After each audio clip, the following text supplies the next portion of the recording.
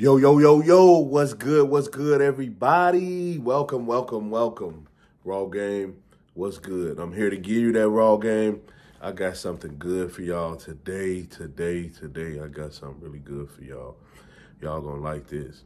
You know we all about credits, business, financial, funding, being financially free, boosting credit scores, getting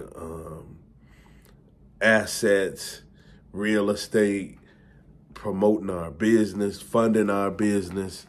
We about all of that and then some. So I'm here to give you that game. Man, like, subscribe, share, tell a friend. It really means a lot to me. I appreciate you guys for watching. Continue to do so. Also, leave comments in the comment section and join my free Skool group where you'll see Raw Game, RAWGAME. Appreciate you. We'll be there collaborating, sharing some of everything so we can learn from one another. Today, we've been talking about business credit, personal credit. We've been talking about all kind of hacks. I got a good hack, good hack. And this is also will save you some money. Now, we all know, the whole goal is to, it's the business side, to get business funding and to put things in our business names. But if you can't, and if you can't do so and things aren't together right now, but this is for you guys whose credit score is good or excellent. You just can't have a poor credit score and do any of these things that I talk about, but you can work towards that to achieve that. But I'm going to talk about getting refinanced. As we all know, credit unions are different than, banking institutions, bigger banking institutions. Credit unions are, for the most part, customer based. They're really for the customers more. And credit unions usually offer lower interest rates for customers. But I'm going to talk about how you could get refinance if you're in a car loan right now and you may be paying a high interest rates, or you're looking to get a lower interest rates. And I'm going to give you something. Watch this video to the end. Something you could do towards the end to get a couple extra bucks.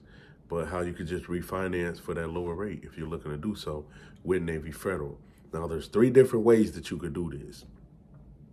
You could either go into one of the branches. You could do it over the phone and speak with a rep, or you can do it online. Now, in order to refinance with Navy Federal, you do have to be a Navy Federal member, or you can't use, or you won't be entitled to any of their products. And as I always say, have a relationship with Navy Federal.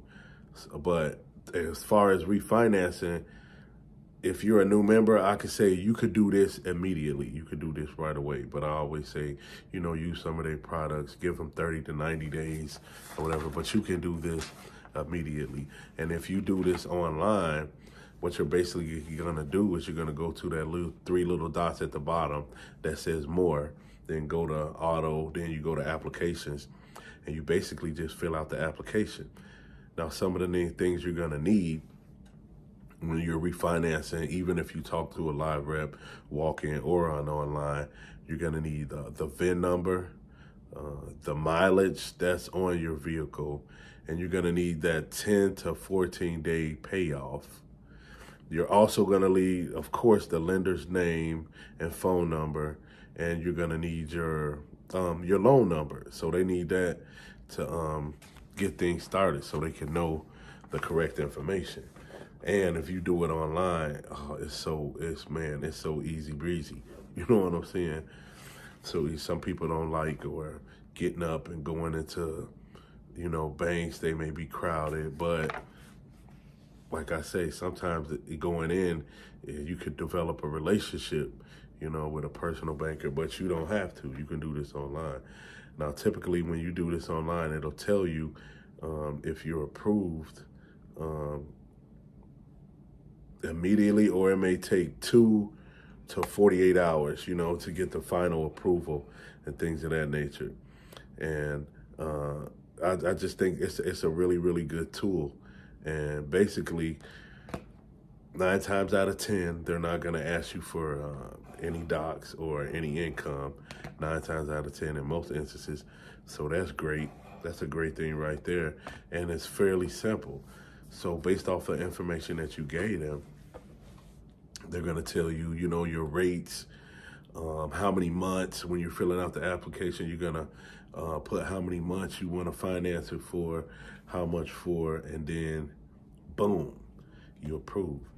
And basically what you do is you're going to sign a promissory note. You sign a promissory note, the necessary documents, and what Navy Federal is going to do is they're going to mail you a check, which you should and supposed to mail to your lender.